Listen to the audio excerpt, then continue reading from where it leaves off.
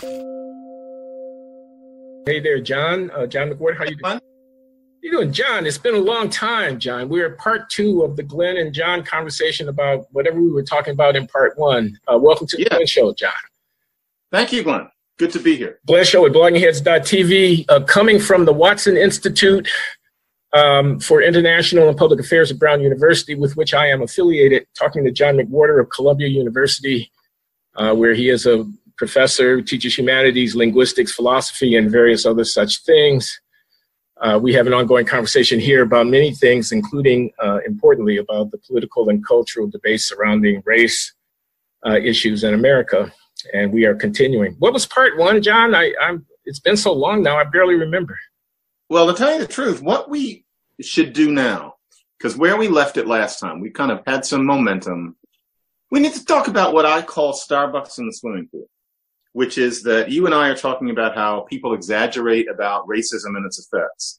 But the smackdown point from, the anti-racism crowd, the good people, as they think of themselves. Starbucks in the swimming pool, okay. That to be black is to suffer endless encounters, such as being asked to leave a Starbucks when you were just waiting for a friend and you weren't buying coffee. And viewers and listeners, by the way, I know that when I mention Starbucks, I wrote a piece on it, and from Twitter, I see that there seems to be a controversy over whether or not those guys were actually staging some sort of political protest. In the response to this, I hope we won't get stuck in that groove, because even if that's what was going on at Starbucks, that was just one case. Because in general, there are all sorts of things that happen, especially in the summer when swimming pools are involved, where black men and black kids in particular are asked to leave swimming pools for no reason other than that somebody thought they were suspicious because they had brown skin. Okay. Every week, the media reports something like this. And a lot of people think you and me are fools because of things like that. And I think we need to have a response. We can't make it look like we don't know those things happen. So what do you think about Starbucks in the swimming pool? Okay. So let me say what I think about what you're saying about Starbucks in the swimming pool. Then I'll say what I think about Starbucks in the swimming pool. That's your shorthand for these incidents. Period of incidents, barbecuing while black, or barbecue Becky, who calls the cops on some guy who doesn't have a permit to burn charcoal near a lake or something. Right. A student at a university who is questioned about whether or not she has ID to belong there because someone has seen her and suspected that she didn't belong there. The burdens of being black as reflected in all of these various microaggressive and some of them not so microaggressive incidents. And I think what you're saying about this phenomenon, and there is a story every day or every week to this effect, is it potentially makes you and I look like fools to the extent that we are this contrarian kind of counter-narrative source of commentary on race matters, where we're saying people's claims about racism are overblown. There's too much time spent worrying about these microaggressive acts and so forth, that racism is never going to be completely eliminated, but it's been substantially reduced, and that black people need to get on with stopping the belly aching. If that's our line and Starbucks is happening, that makes us look like fools, and you want to clear the air. Do I get that correct? That is precisely it. Okay, now let me comment on that. Because a person who didn't know you as well as I do, and therefore was not as sure as I am of your integrity, might think that this was a pose that you were adopting in order to try to maintain your reputation within, well, you live in New York City and I don't. You know what I'm saying? Within a certain social and political circle, the last thing you want to be thought of is one of these knucklehead, know-nothing black conservatives who's just spouting the Trump-friendly line of, anti-Black Lives Matter. And so you want to spend a whole show talking about how Starbucks is real, how these microaggressive acts actually happen, how we are woke, not asleep. We woke over here. We, the brothers, the black guys at bloggingheads.tv are actually woke. We know what it's all about. And, you're kind of, from my point of view, maybe this is feeding the beast. Maybe efforts to placate these people will ultimately be in vain, because as soon as you come out against affirmative action, it's over. As soon as you say that a police shooting like the one recently in Chicago where the cops shot a man who was on the video apparently armed with a weapon at his back and with his hand seeming to be reaching for the weapon, he was walking away from the cops toward the street and he got shot in the back by the cops when it looked like he was reaching for a weapon and there were protests. And as soon as you and I say, well, maybe it wasn't a bad shooting, as soon as we invoke someone like Peter Moskos, the criminologist at John Jay College, who is a liberal politically, but is also a guy who has some sympathy for the cops, all bets are going to be off. As soon as an interstate gets shut down by protesters who are complaining about the fact that the city can't make black-on-black murders go away in Chicago, and they're going to have a political protest because the murders only take place in certain neighborhoods and not in others, and we criticize, or I criticize that activity, no matter how much placating, no matter how many incidents that you say, yeah, I know it's real, you're still going to be in the doghouse. So what do you say about that, John? I say you're trying to split the difference with the devil, and it's a losing proposition. It's interesting you say that. I'm not trying to placate because that kind of placating doesn't work. What I'm trying to show is that our views still make sense despite Starbucks. And once again, folks, I'm using Starbucks just as a stand-in. Even if that episode has certain contours, I mean the general aspect of these things that happen all the time, not just what happened in Starbucks one afternoon. But I'm going to keep calling it Starbucks. Okay. Anyway, it's not that. It's that I want us to defend ourselves, and I want people to not think that we don't know, because it's surprising how cartoonish the view of people like us can be among even intelligent people. A lot of people will actually think that we don't know about those things. They think that somehow we don't read the paper or that we're in some kind of denial. And I don't think either one of us are. Now, about the placating, I've learned over the years, there's a certain contingent where my analogy with them is they're like a spinning blade.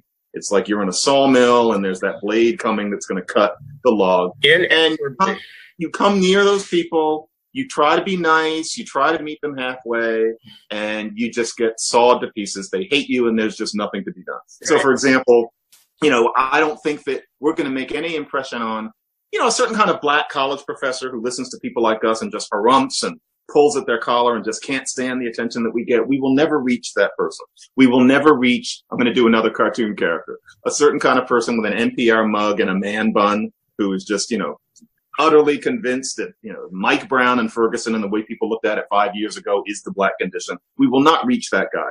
But I do think, in contrast to some of the things I've been saying over the past couple of years, I'm beginning to realize, and this is not just because of this dark web thing that we seem to, my mentioning that seems to have gotten more attention than I thought it would from that people interested in that contingent. There's some people who understand what we're saying. I think that we're entering a time, I think it happened about a year ago, when there's beginning to be a pushback against the extreme, against the buzzsaw people.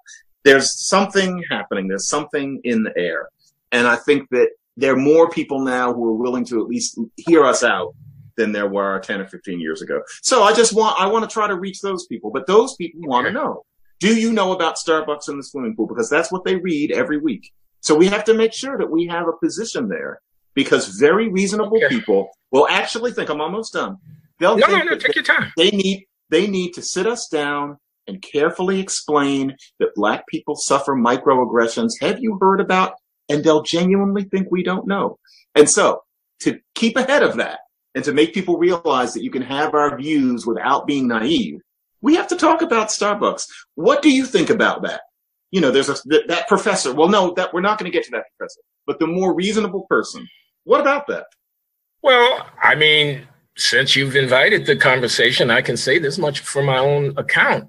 I know about Starbucks. I experience the Starbucks phenomenon on a regular basis. I mean, I can tell you about having been invited to be the keynote speaker at a conference in Washington, D.C., arriving on a very hot summer day with my suit and tie on, but perspiring, finally getting to the top floor of a tall conference building, office building in D.C., where the conference was taking place. Walking off the elevator, I happened to be with a white guy who was also on the elevator, and the greeter, the woman whose job was to greet the dignitaries as we arrive at the conference, comes up to the white guy and takes care of him make sure that he's got his badge, shows him where the lavatory is so that he can freshen up, and looks at me as if I wasn't even standing there. And I have to remind her of who I am, the keynote speaker, perspiring in my collar getting damp. I desperately need to be directed to the men's room. I need a towel. I need a bottle of water. I need a chair to sit on. And I have to remind her, because what does she think I am? I'm the delivery boy. Okay. And that is what she thinks. I mean, that happened to me. I can tell you that my wife and I, and this was recently, my lovely wife, LaJuan, we were in New Orleans. This was 6 months ago, less than 6 months ago. We wanted a po' boy. Okay, you know, we in New Orleans, you want a really good po' boy. We got directed to an excellent po' boy place, and we got there. It was about 1 o'clock in the afternoon, and they had already sold out, and they had no fresh bread. So they couldn't serve us a po' boy. But they advised us that 2 blocks down and 3 blocks over was an excellent but unknown little place that had the best po' boys in New Orleans, except for the place to which we had been directed. Shouldn't we check it out? So we walk over there. So we get into this establishment, which is basically a bar with a window seating thing along one side of the long, narrow room. And it looks like a neighborhood establishment, and there are people sitting at the bar, and they're eating and they're drinking, and there's a bartender, and he's glad-handing and he's laughing. And we take a seat by the window, not at the bar. My wife goes over and asks for a menu, and the guy says, "I'll be with you in a moment." So we go back and we sit at the window. Meanwhile, people are coming in and out. They're getting served. Food's coming from the kitchen. Drinks are being had. Laughter. The bartender slapping people on the back. He never comes with the menu, John. We sit there for 5 minutes, for 10 minutes, for 15 minutes, okay, until we determine that he's not going to serve us. We'll be damned if we're going to ask again for service. We call ourselves an Uber, and we make our way back to the hotel, from which we are directed to what turned out to be an absolute knock-dead po' boy place in the quarter. And we had a decent meal, although an hour and a half later than what we had anticipated. Those are stories I can tell. Perhaps there are other stories, but hey, I know that, you know, shit like this happens in America to Black people. It happens all the time. So, okay, I don't know. I don't think that's going to earn me any standing with anybody out there, but I can at least give that testimony. Well, how about this? A lot of people think, they'll say it outright sometimes, and you can feel it in the thread of the general race conversation today. A lot of people think that because those things happen, and I can match you story for story on those things, I'm sure that's why we cannot be evaluated the same way when it comes to serious academic competition. That sort of thing, you know, one nick after another, death by 1,000 cuts, is why you have to give Black people a break on taking tests or making top grades. That sort of thing is why there need to be reparations for slavery, Jim Crow, and even, you know, the present tense. That's, you know, the reparations argument. Many people would say that things like that are why, to be a good white person, you're supposed to walk around thinking of yourself as privileged, and as Black people as people who are not privileged, etc. A lot of it is that. And so if you say racism, what is racism today? What most people first think of is the cops. But if you're talking about somebody who doesn't have encounters with the cops, which I never have really, and I gather you haven't, or certainly not recently, then the other thing is these, what we now call microaggressions. And the idea is that we go through this all the time. I have people on social media, some of them quite close to me, who claim that as Black people, they go through this sort of thing every day. Frankly, I think they're exaggerating. However, they think of it as something that is just a constant aspect of living. And my position on this is no, those things do not justify policies that treat Black people like children. Yes, there is Starbucks in the swimming pool. I can talk about things like that, not specifically, but those things happen to me 2 or 3 times a year. But they have nothing to do with whether or not Black people should be expected to X, Y, or Z. That is my feeling, that I don't want those things to make it seem as if we're poster children. And I think that that's what a lot of people read it as. They think, well, if they have to go through that, then certainly young Black men are allowed to not be as civil as other people, et cetera, et cetera. And I think that that's not true. I think that, frankly, it's at the point where being a Black person in the United States, and I'm not talking about being shot, but if we're talking about these things like Starbucks in the swimming pool, I would rather undergo Starbucks in the swimming pool 3 times a year than be white and weigh 400 pounds. Sincerely. I know people who are extremely obese they have much harder lives on the basis of their weight than I have on the basis of my color. That would not have been the case 100 years ago. I would rather be myself than have severe acne, and therefore, it'd be hard to get together with anybody. People look at you funny. In general, you wouldn't get promoted as much because you don't look good. I would much rather be black than have serious acne. I wouldn't have said that 100 years ago. And so I want people to understand that those things do happen, but they do not justify the sorts of things that you and I complain about. They're two separate things. See what I mean? I do. I see you making 2 points. One of them is that most of the microaggressive stuff is not that bad when you consider what kinds of maladies can befall a person in life. And the other thing that you're saying is, notwithstanding the fact that these things happen, as bad as they may be, they don't obviate the larger points about the sort of existential imperative of African Americans taking responsibility for our own lives, being alert not to be reduced to a status of dependency, not to be presumed constantly to need the sympathetic response of woke, liberal white allies, not to be judged by a different standard if the judgment is affirmative action, not to be subjected to the soft bigotry of low expectations where you write a piece and it's really a bad piece, but everybody tells you it's an okay piece because you're a black guy. They don't want to hurt your feelings. Mm-hmm. You don't want to have to bear that as a response to what you're calling Starbucks in the swimming pool. So those things happen. Starbucks in the swimming pool happen. They are real microaggressions, and maybe even more than micro happen in America. But they are A, not so bad, all things considered, count our blessings, and B, no good reason to lapse into a position of dependency with one's hand out demanding reparations all the time and being angry at the world because you're black. Am I reading you correctly? I think that's what you're saying. That's pretty much it. I'm not necessarily going to say it's not that bad, because people will differ in terms of what they feel is bad, but it's not as bad as a great many other things that could befall a human being. And in general, I think that we tend to forget when we talk about race alone that to be human is to be resilient. If we're talking about things like the swimming pool, as ugly as that would be that day, that cannot be something upon which we judge how strong a person is going to be throughout their lives. Even if it happens, a couple times a year, it's not enough. That's not what true suffering is. I think that we've extended the Jim Crow model to what today are just things where you scrape it off of your shoe. And so, yes, that is it. I don't want people to read about that sort of thing every week and, kind of smack the table and say, well, there it goes. Remember Larry Bobo, ain't no post-racial in America after the thing happened to Henry Louis Gates on the porch. No, I don't want that. It's not, those things do not disprove things that you and me have been saying. They happen alongside those things. And I think anybody who denies it doesn't know that they're being racist. They're calling black people inherently weak. A lot of people who've had trouble in their lives, whites in particular, will then hear about somebody who's asked to leave a pool because they're wearing socks by the police, which is a nasty thing to happen that afternoon. And they'll think, well, that hobbles the black race completely in being able to achieve anything. That's condescending. Let me observe something here, John. I think you have your finger on something that's really important and that has historical resonance.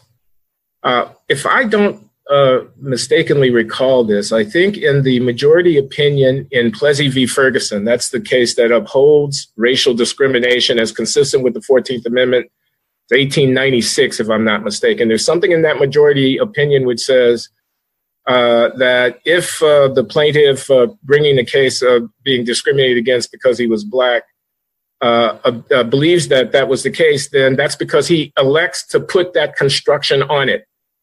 Mm-hmm. Okay, I'm not quoting it exactly, but this could be looked up. And the general tenor of the rejection of the black man's claim is that that's not racial discrimination unless you choose to put that construction on it. It doesn't devalue you as a black person unless you choose to put that construction on it. So it puts it into the subjective realm of how the complainant is experiencing the experience. In other words, they're assuming that it's a devaluation of them because of their race, but it need not be so. That's an assumption on their part. The doll experiments, Kenneth and Mamie Clark, remember from the Brown decision, social psychology evidence that was brought to bear. Separate is inherently unequal. This is the anti-legal antithesis to the Plessy decision, right? It says, if it's separate, it can't possibly be equal because the fact of separation inherently devalues the person of the African American. Now, there are many people who take issue with that. Clarence Thomas is one of them, who say, no, that I'm not in school with a black person doesn't mean that I am, with a white person doesn't mean that I am less than, segregated institutions are not inherently devaluing. And again, it becomes subjective. It becomes what people construe it. Now let's fast forward to the present day. I get a surly attendant at the airline counter. I get a waiter who's not as polite as I want him to be. I get a cop who doesn't say sir or ma'am when he demands to see my license. I'm black, and that happens. Let's suppose the people on the other side of these transactions are white. Now, I might just write that off as, okay, I'm dealing with an asshole. 1 in every 10 person that I'm going to encounter in life is an asshole. Let me just grin and bear it. I might say, this guy got up on the wrong side of the bed this morning. No matter who was sitting behind the wheel when he comes up to ask for the license, he was likely not to be polite because he got up on the wrong side of the bed. His wife didn't treat him the way he wanted to be treated last night, whatever. And that's just one of the ebb and flow of life. Whoever said that life was going to be free of, quote, microaggressions? I mean, it's just, I don't have to attribute it to my blackness. I don't have to go around with my fist balled up, with myself in a knot, ready to be transgressed so that I can be furious about it. I don't have to be angry all the time. I can put a different construction on it. Cops shoot white people who are unarmed, running away from them with their hands in the air. That happens. It probably happens numerically more often than it happens to black people, although proportionately it'll happen more frequently to blacks. But every time one of these shootings happens, it doesn't have to be interpreted as yet another instance of white supremacy, mucking with the lives of black people. It can be understood differently. And there's a certain degree of choice, a certain latitude of choice in that. So that's one of the things that I want to say. I want to say one more thing and I'll stop. I know I'm going on for a bit. Sometimes some of this stuff that we interpret to be microaggressive is rational behavior on the part of people who are responding to the reality. Okay, the reality, for example, of carjacking in Chicago, Baltimore, whatever. You know what I'm saying? You're at a service station, you're low on gas, it's 1:30 in the morning, a car pulls up, and it's got 3 black teenagers in it, okay? And you're frightened. You're fiddling with the gas pump. You're trying to get into your car and drive away because you're afraid that someone's going to get out with a pistol, stick it in your face, and take your BMW from you. You're afraid of that. Now, you don't do that when it's a middle-aged white woman that's in the car, but you do it when there are black teenagers in the car. Someone is observing you at another pump. Look at how those people getting flustered just because some black teenagers came up and they accused them of being racist. When in fact, fear of being jacked at 1:30 in the morning in certain neighborhoods in certain cities and running away from kids who are 18 to 22 years old who look like they've been smoking weed, maybe you can smell the weed coming out of the car, is a completely rational behavior. Now, people want to talk about the microaggressive behavior. They never want to talk about the underlying factual predicates that might be motivating the microaggressive behavior. They never want to talk about the racial disparity.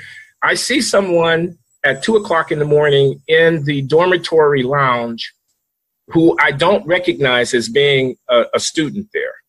I'm in New Haven, Connecticut, or Providence, Rhode Island, or Hyde Park, Chicago, Illinois, okay? Where I have major elite universities located cheek by jowl with large low-income African-American communities.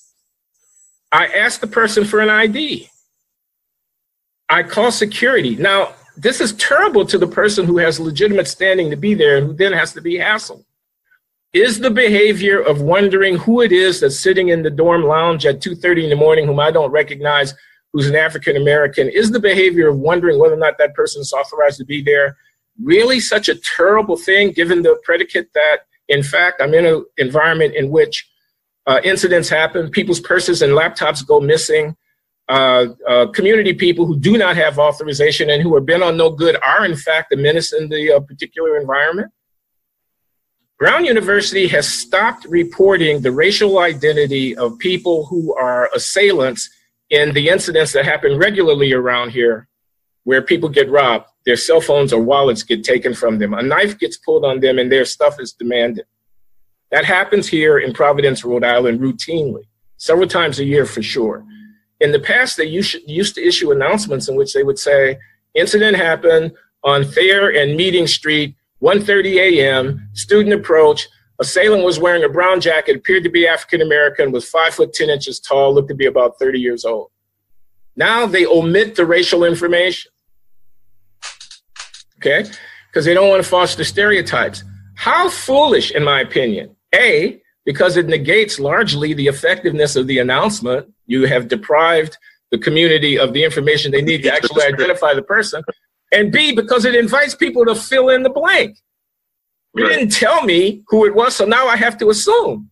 Sometimes it's a white guy. But if you don't tell me who it is, and I'm in Providence, Rhode Island, I'm likely to assume it's a Latino or a black person rather than the white person if you don't give me the full information. But I don't know this for a fact, but I would bet a lot that the administration decided to change the protocol for reporting these incidents because it doesn't want to come under pressure from activists in the student community who say that identifying these assailants by race is fostering a, quote, false, quote, narrative. Well, the narrative isn't false. The narrative being most of the time, the people who do these acts are persons of color in this particular environment isn't a false narrative. It's an unfortunate narrative. It's a narrative to which one can adduce explanations and historical and whatnot. I'm not unmindful of all of that, but it also has to be a fact. Yeah. It comes down to the religion again. There's a religious scripture that all these people are working from. And one of the tenets, one of the strophes of this religion is that white people must be constantly accused of being racist on the basis of nothing but a pure animus against a dark-skinned other.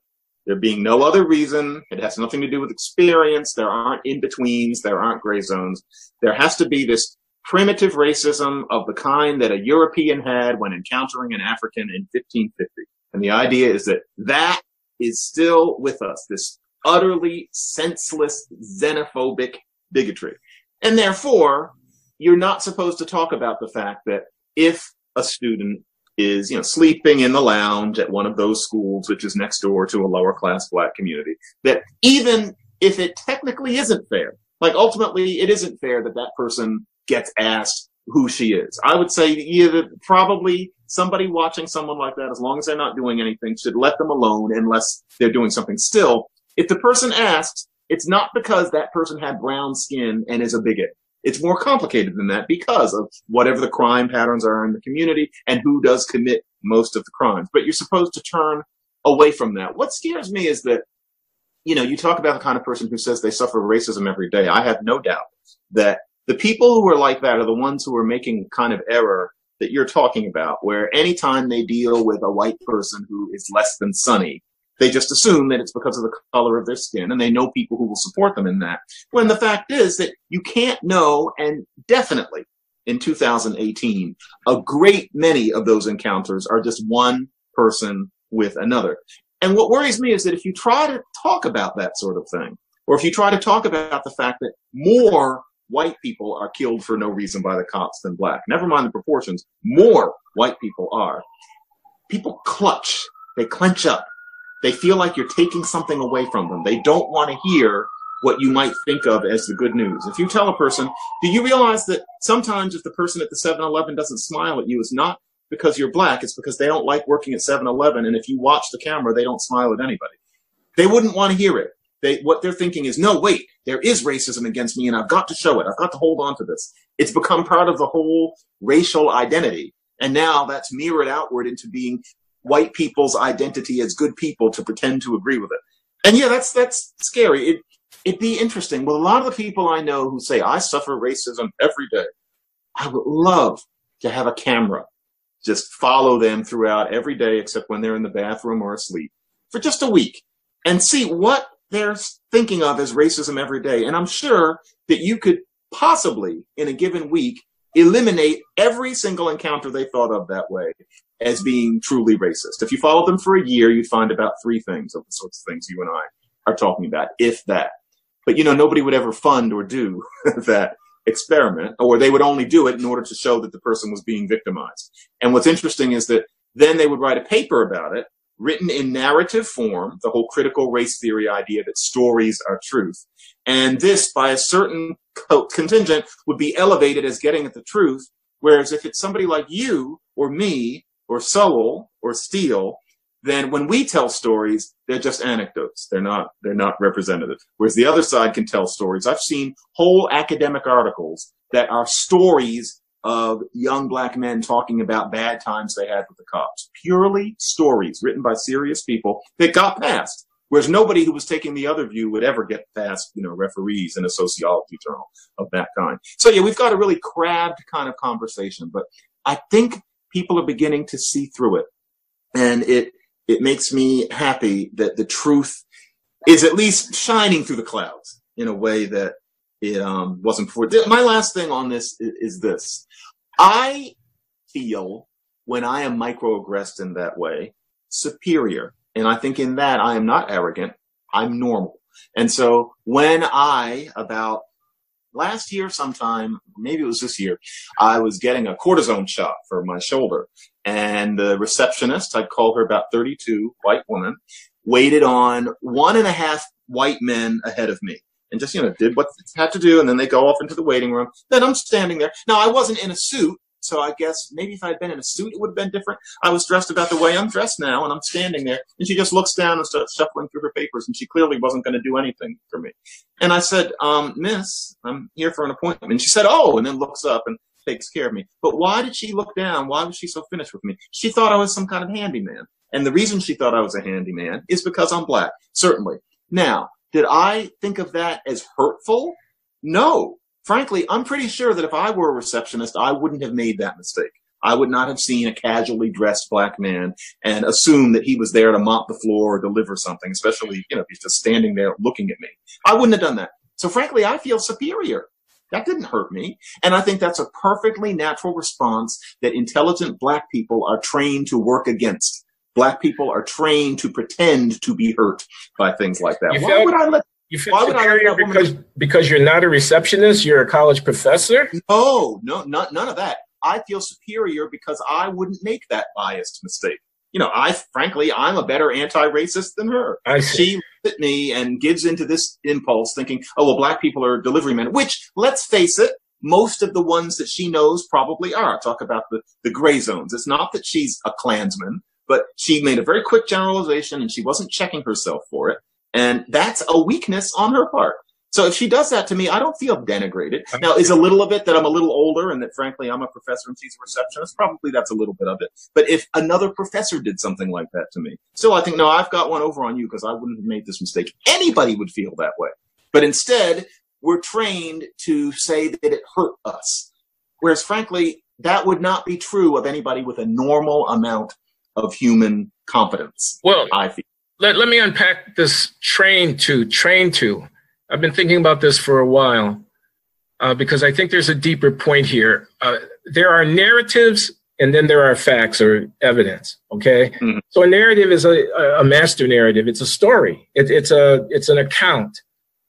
In the case of race in America in the 21st century, the narrative from the usual suspects on the left, the social justice warriors, the anti-racism crowd, is one of the constant victimization of African Americans in ways large and small by systemic and by idiosyncratic forces.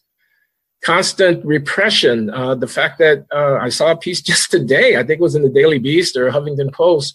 The writer, I wish I could remember her name, says one of James Baldwin's favorite lines for her is, if you're black in America, you have to get used to being angry all the time. And she was saying she's angry all the time. She's a writer.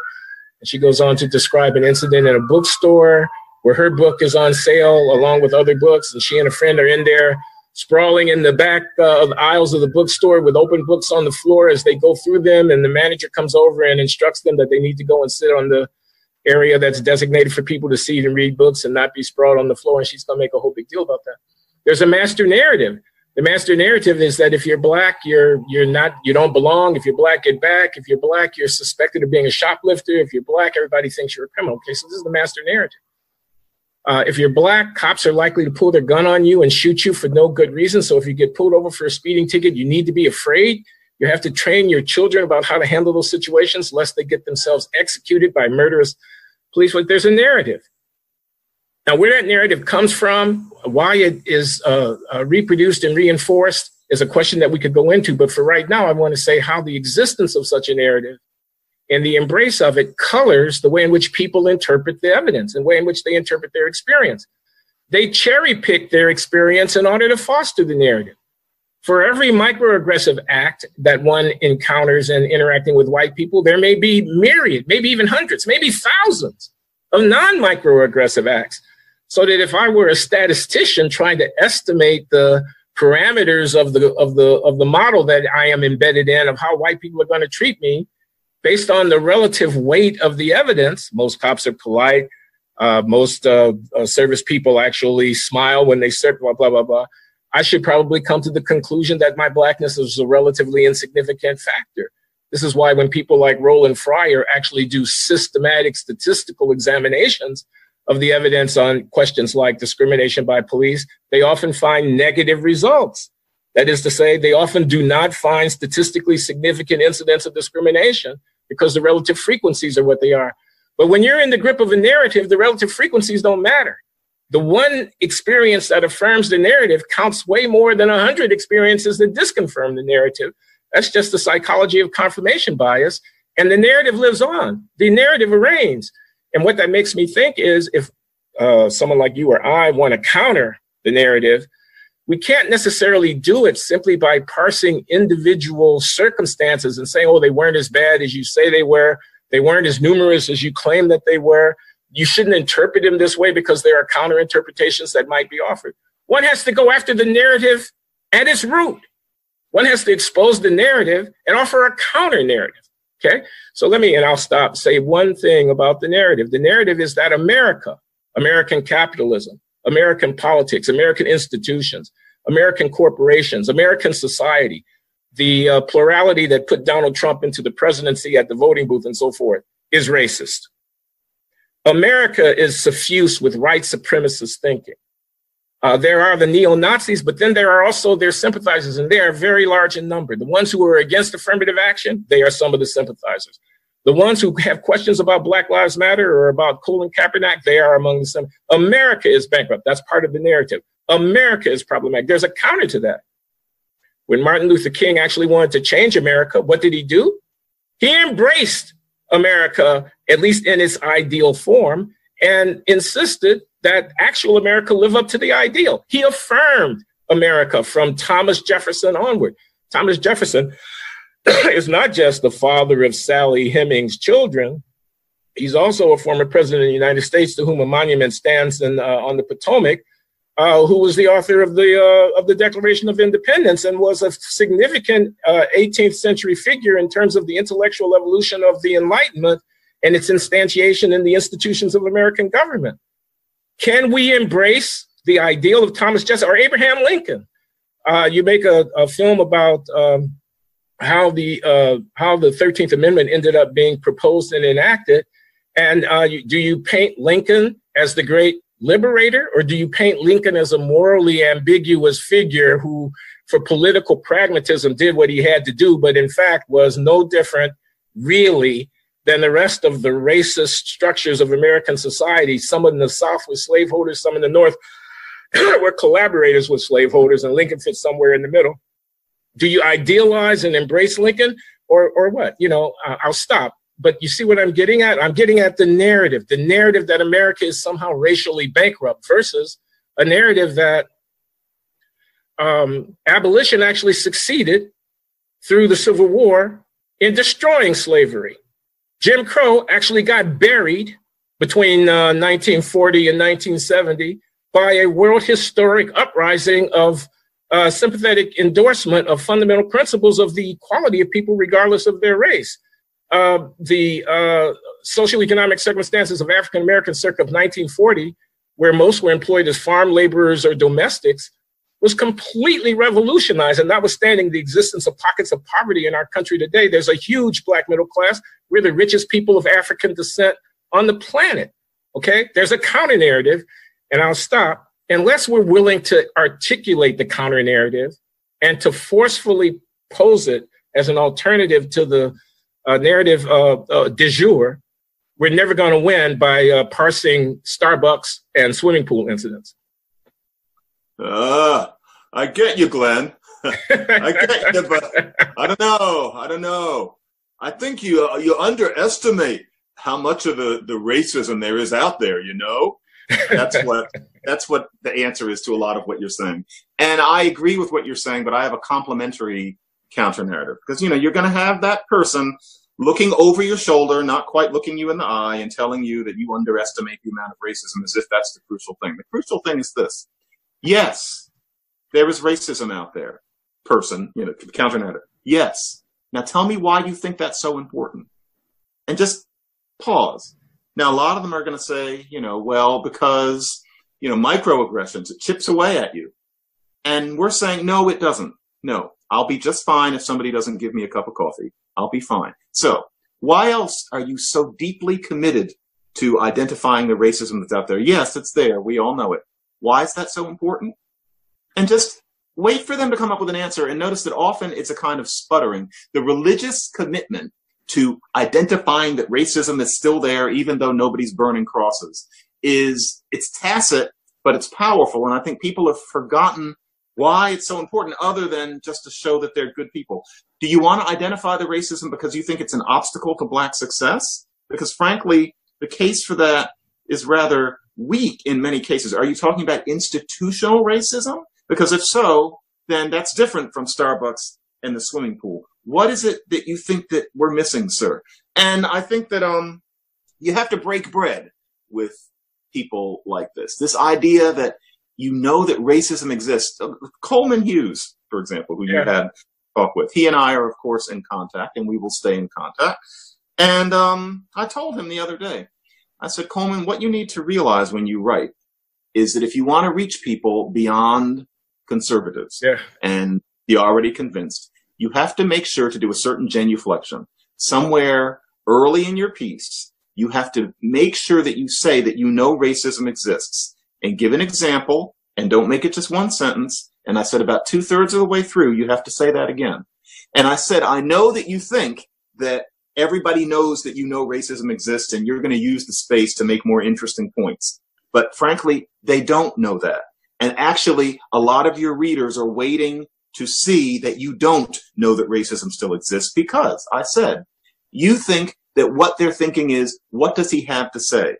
And I said, no, you have to remember that for an awful lot of people, what they're thinking first is, does he know racism exists? No matter what your topic is, they're thinking, does he know racism exists? And if it looks like you don't, I told him, they're not going to read you. They're not going to listen. Their minds are shut down. I said, it may feel a little stupid to you to have to always say, you know that racism exists, but you have to do that little genuflection to be heard in the reading America that we live in. And he listened, and I hope he did, because I think that his pieces are very good, except that I think he, like me, when I started, I had the same issue in the beginning. I didn't know I needed to say that. I used to give talks where, you know, for the first couple of years, Black audiences did not like me. You know, I had people practically hissing at me, the sort of thing you remember. And I remember thinking, I'm not saying anything all that weird. And around 2002, I realized, oh, wait a minute. I have to say that I know that racism exists. And I learned that once I do that and make a little joke, then people breathe. And then you can say some other things, but you've got to. Coleman didn't push back. Coleman accepted your advice without protest? I'm surprised. I would have expected he may not want to hear our advice. You know, that's unreasonable. Why do I have to genuflect and pose and posture? This is about argument, not about this. That's ad hominem. That's like saying my argument is wrong if I'm not the right kind of person. And as a philosopher, I object. That's what I would have expected from him. Yeah, and unfortunately, people are human. And if you want people to open up, you have to deal with the realities of the ideology. And one of them is that there's this commitment not to proving that God exists, but something quite analogous, which is racism is still there. So you have to do that. I shouldn't give this away because it's in a lot of my pieces. I wrote a piece about Black English last week for The Atlantic, where I want you to talk about that piece. Sorry to interrupt, John, but please, can you set the stage for that? Because this has to do with the Nation magazine's apology for publishing a poem by a Scandinavian poet. Yeah. Please describe to the viewing audience what that controversy is about and offer your analysis. Anders He is a white male who wrote a 14-line poem taking the position of a black homeless person who is saying that the white passersby, who this person, I take it that the person is a woman, is asking for money, dehumanize her. And she's kind of giving advice to maybe another homeless person as to how to get money from people who don't see you as human. And he's putting himself in the mind of that person. That person he has using some black English as opposed to standard English, out of the idea that that person most likely would have a comfort in black English dialect, which they certainly would. And for whatever it's worth, the black English is accurate. And they kind of switch between black English and standard within the same sentence, which is what black people who speak black English do.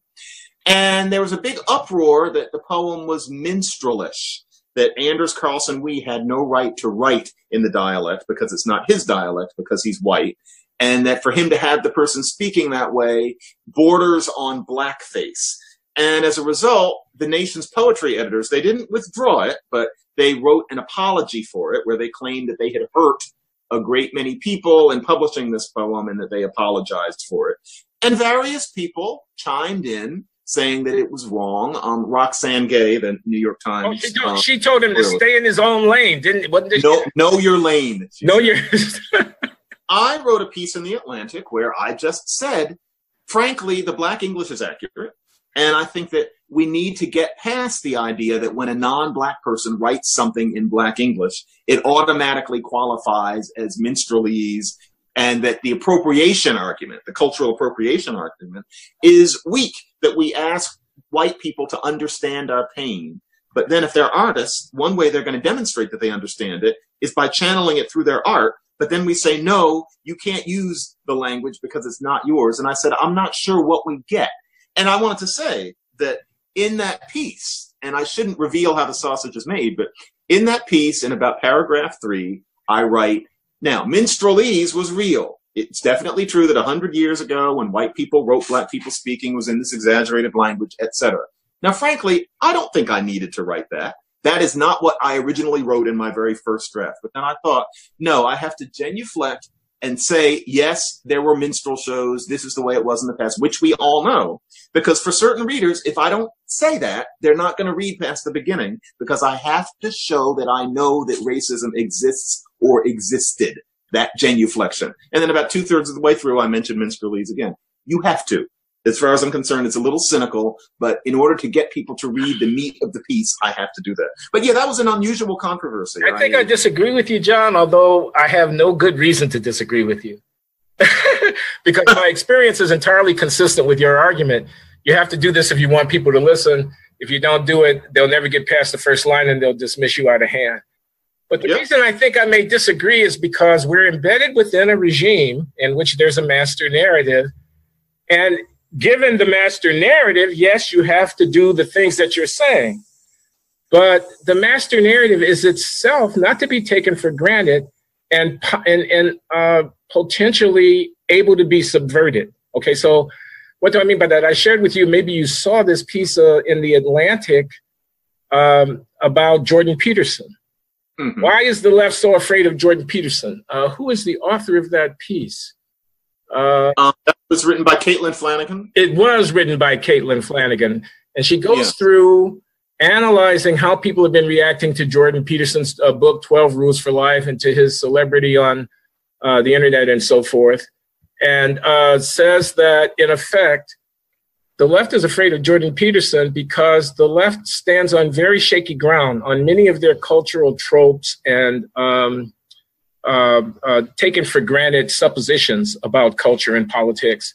They stand on shaky ground. So, for example, they overplay their hand on the transgender issue because anybody who is, slow to embrace the idea of gender fluidity and non-binariness or whatever it is must be a bigot. They're transphobic and therefore must be written out of polite society. And that simply won't stand, that particular posture as an argument. Or this is not what she's saying, this is what I'm saying. Elizabeth Warren gives a speech to a Black audience in which she declares that the criminal justice system is racist from front to back. From the police officer on the beat to the jury to the prison guard to everybody, they're racist. They're racist from front to back. A lot of people are saying, well, that's one narrative. Another narrative is that Blacks are vastly overrepresented amongst the people who commit crimes in this country. They're violent. They're bugging people and robbing people. And unfortunately, for whatever the reasons are, disproportionately, they're Black. I'm supposed to chalk that up to racism and not put any responsibility on the people who are doing these acts, and so forth and so on. A lot of Asians are thinking, I can't get into Harvard with perfect test scores, and a Black kid who's a mediocre in comparison gets in with ease. How is that fair? And they're being told a story about how it's fair that they're not buying. We could go on in this vein.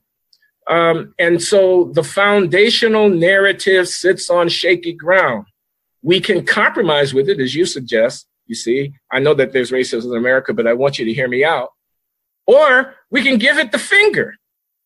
I'm not going to bend over and meet you halfway on something that's stupid. I'm going to call it stupid and move on. That's pretty much what Jordan Peterson has done with respect to some of the issues that are very important to people on the left. And that, says Caitlin Flanagan, is why they hate him, why they have to destroy him, why his best-selling book doesn't get him invited on Good Morning America or the Today Show to discuss it, and why, and I have to confess this, my son and I and my two sons, Glenn and Nehemiah, and I have a book club. Every couple of months we read a book and we discuss it.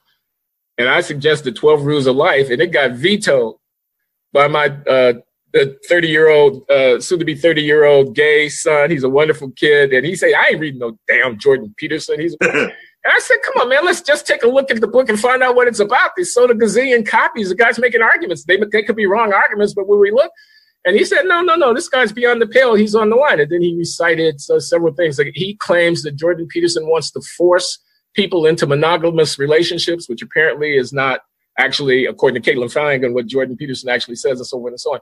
But I'll stop. The left stands on shaky ground. We can split the difference with them if we want, and therefore be more acceptable at the editorial pages, or we can denounce them for what they are as bang. Here's another thing that Jordan Peterson says, and I'll stop. I know I'm going on. He says that the colleges are so profoundly corrupt because of political correctness and because of the bias in curriculum, in the humanities especially. And yet they take these kids' money. It's a lot of money. Kids go into debt that they can't get out of via bankruptcy and whatnot. So it's almost like involuntary servitude. And they don't educate these kids. They don't get them to read the classics because the kids say, I don't want to read no dead white males. And so we don't force them. They are, the sciences and engineering are perfectly good places. But once you get away from that, it's a lot of postmodernist double talk, and kids deserve better than that and whatnot. And he's furious. Now, you and I both live in these environments. I've been practicing your advice for years, which is to say, I begin every conversation with, I agree, but, okay? But there's another posture that you can take, which is the corruption, fecklessness, and inanity that are so far afoot in the Afro-American studies departments and the gender studies departments, and hell, the American studies departments and the history departments of so many of these universities. You people live in a bubble. You've lost complete touch with reality. Your theoretical musings bear little or no relevance to what's actually happening in the world. You're not educating our children. You're poisoning their minds, and they come out unable to think except to spout rhetoric and fashionable ideology. You deserve contempt. You don't deserve to be reasoned with and bargained with. I'm not going to bargain with you. I'm going to express my contempt in an unalloyed and direct fashion, like that. So that I sometimes find myself drawn to this, furious, the posture of fury and contempt, rather than thinking, I want to remain viable. Let me make sure people know that I embrace the right values. Yeah, I know what you mean, but wow, Glenn, these people they're a priesthood. And let's face it, there's a power that they have. They are at the top of the op-ed pages. They determine, where people like you and me can publish things. They, as you know, run our universities. They determine who gets in. They determine what kind of classes can be taught.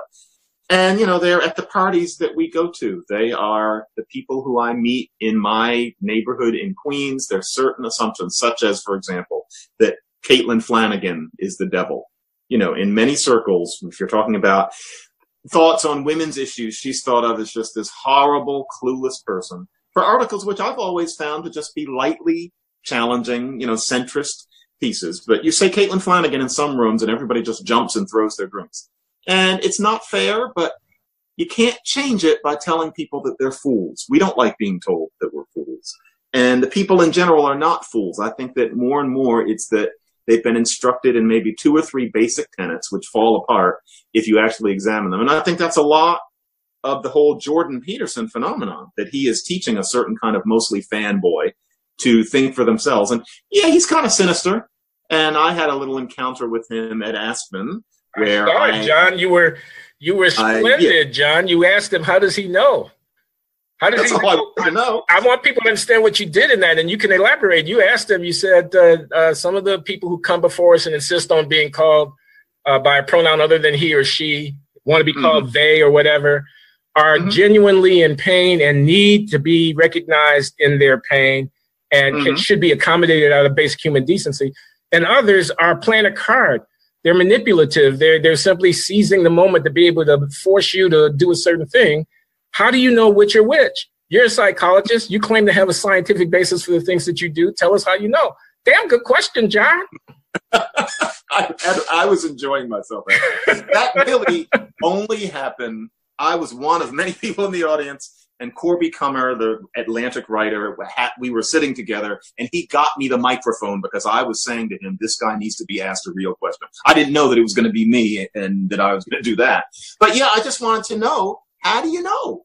I would be interested to know, how can you tell whether a person like that is sincere or not? Because he had claimed that his psychological training gave him techniques to know. That sounded interesting to me. Yes, a little bit of me suspected that he had no such technique, but I was thinking if there is one, I wouldn't mind. You know, I'm in the same environment, and now and then I get the feeling that some of these students are trying on an identity or, you know, trying to shock the bourgeois. How can you tell? Because my general policy is just to accept all of them and give them what they want, because why not? And I can't see into their brains. I wanted to know. And it's very interesting, him and his followers, because this got discussed on Twitter and Facebook much more than I expected. Everybody gets caught up. It's kind of like getting caught up in Starbucks as opposed to the general phenomenon.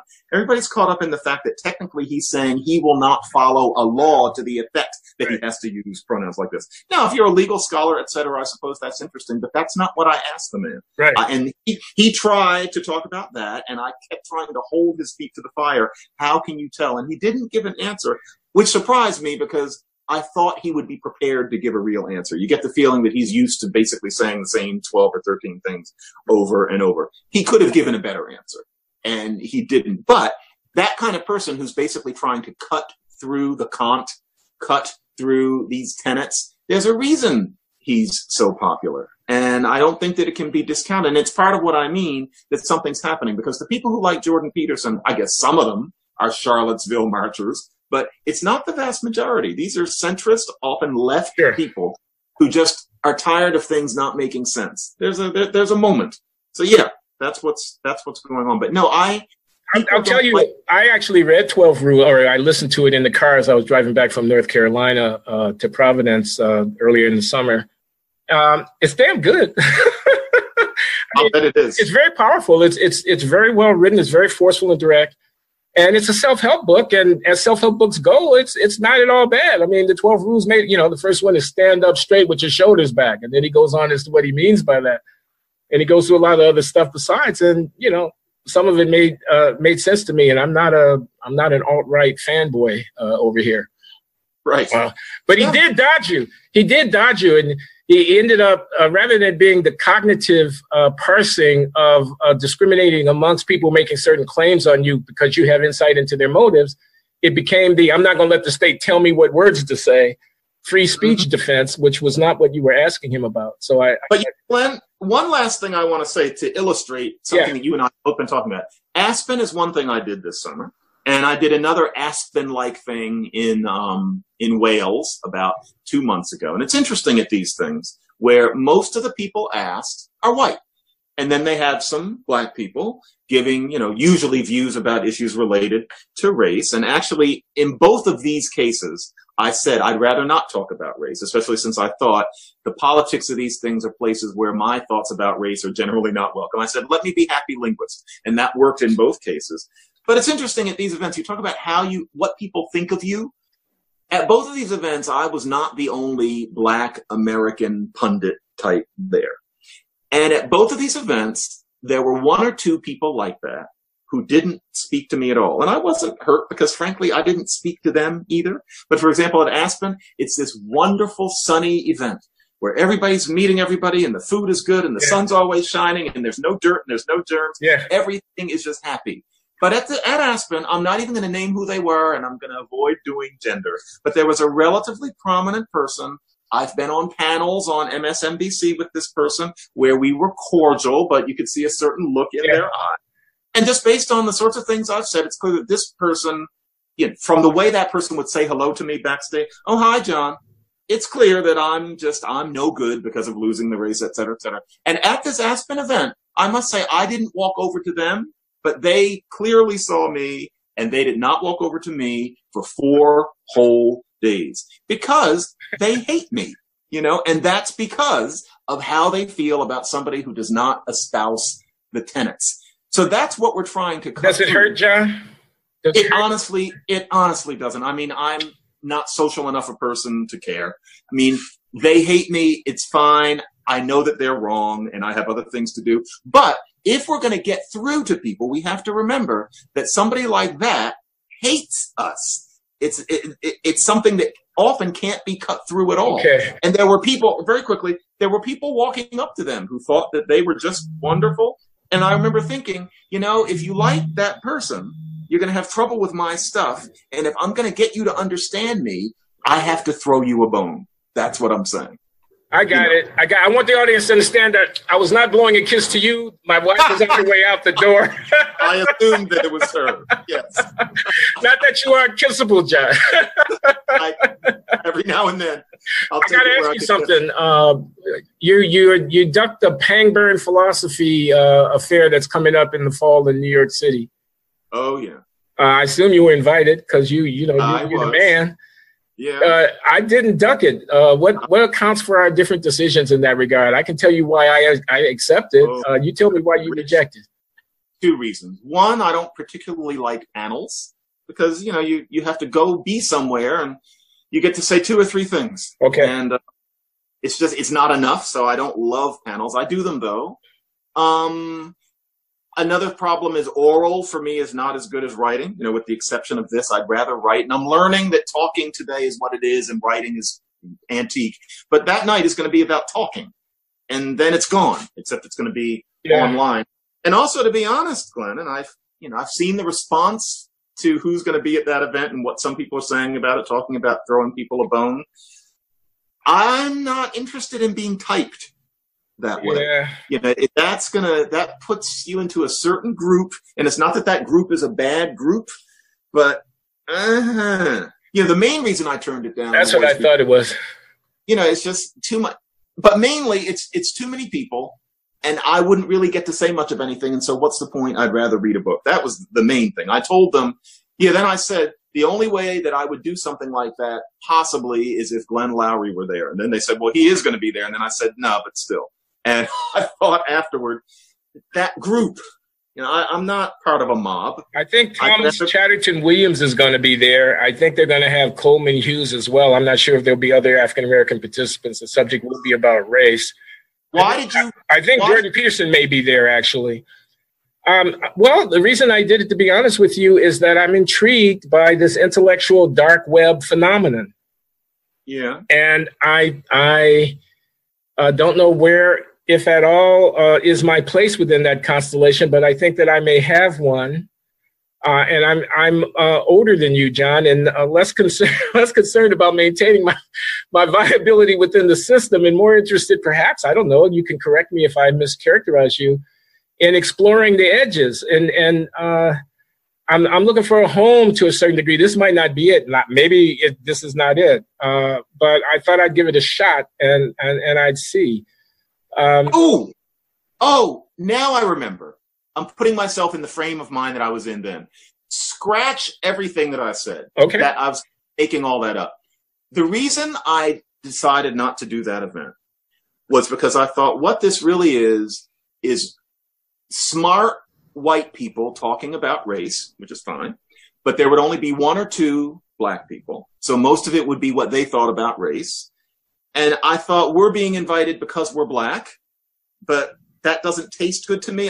They can't help it. They need to have some black people. But I thought, I don't want to go to something where I'm invited because I'm black when really most of the conversation is going to be white guys talking about race. I just felt I'd rather be home reading a book than participate in that. So, and I don't even, that word participate is wrong. It's not that I think people are going to be looking at it and thinking, oh, he's evil because he's on stage with X, Y, or Z. It's just, that's not how I want to spend that evening. Because mostly it'll be you and me and Coleman listening to them talking about race. Why don't they just have the conversation themselves? And then they invite us because we have unique views because we're black, or is it they need to have some black people so that they don't get called racist? You know, I've participated in that to an extent. Yeah. I was at the Manhattan Institute for that reason. But I just didn't feel like doing it that night. Well, I respect that, John. I certainly do. And I think you're probably right that there's an element of what you described, if it's not the whole thing. My attitude toward it is to put all the cards on the table, including that card. You know, I can remember, I mean, I've been around for a while, as you know, so I can remember back to the days of the Reagan administration and whatnot, when I was one of the few black conservatives going out there saying certain things. Yep. And I'd get invited to a conference and I'd say, I know why I'm here.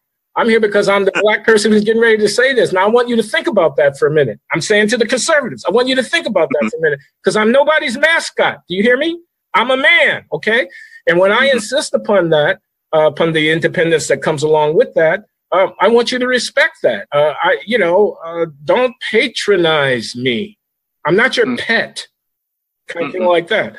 And I think it would be interesting to see how a Jordan Peterson or a Joe Rogan or an Eric Weinstein or a Brett Weinstein would respond to that kind of positioning by an African-American contrarian, someone who accepts that the political correctness on some of the race issues has run amok, somebody who wants to push back against a lot of the social justice warrior, racial justice warrior, Black Lives Matter stuff, but who's still an independent, self-respecting, autonomous, thinking for himself, nobody's pet, African-American.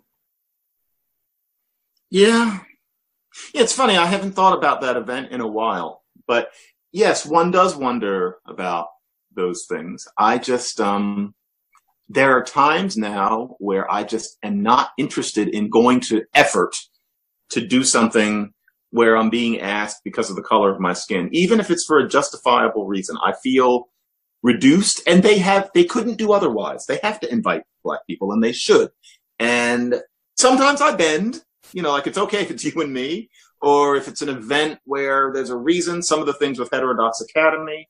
Yeah. But not in general, where I'm there, and it's not because of what I know about language. It's not because of, I hear you.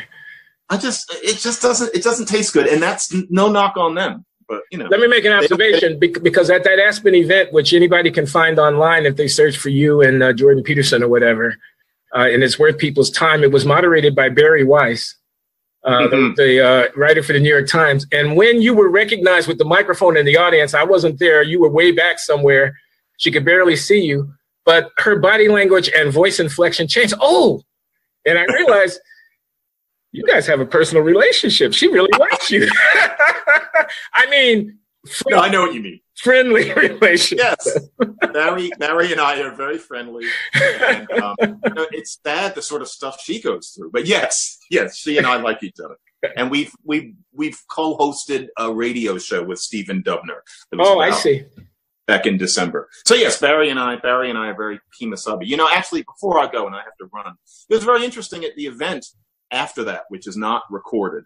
Caitlin Flanagan, Jordan Peterson, Barry Weiss, me, Corby Kummer, and Yasha Monk all from Slate were all at the bar kind of drinking for a while. It was a very interesting interaction. And it occurred to me that me being seen with most of those people in many circles, including where I work, would be seen as highly sinister. You know, what's wrong with him dealing with the evil Barry Weiss and Caitlin Flanagan and Jordan Peterson? And yet all of these are perfectly reasonable human beings. Yeah. But, you know, nobody will ever know. You know, the religion keeps people from thinking about it. It's a shame. But yes, it was a very nice Aspen. I loved Aspen. But I didn't go to Aspen as a Negro. And that was part of why I enjoyed it. And so, you know, here we are. All right, John. Anyway, I've got to run. And yeah, so I understand. We've put in our time. We've had a conversation. There are other things to talk about. We'll get to them in due course. I'm on my way to Toulouse, south of France, September 1st for 6 weeks, John. Wow. Yep. Maybe we'll talk again here before I go, maybe not. But even so, you know, the internet works transatlantic. Yeah, I'm going to be distinguished visiting professor at the Institute for Advanced Study in Toulouse and at the Toulouse School of Economics. And this is one of the most distinguished institutions of high-level economic research in Europe. They got Nobel laureates walking the corridors around there and stuff. They got very serious young scholars. They've got a postdoctoral program with several dozen young investigators in the social sciences from all over North Africa and the Middle East and Asia, as well as from Europe. 1 in 6 of their postdocs is French. Most of them are from other parts of the world. I'm going to give a series of lectures and hang out, me and my lovely wife, and we're going to tour the Riviera, and we're going to get to maybe Algiers or someplace like that, if it can be safely done. Get to the Italian Alps or whatever it is. We're going to have a good time. You know, in that part of the world, I saw some of the most beautiful human beings I have ever seen. I would just go. I was at a conference there.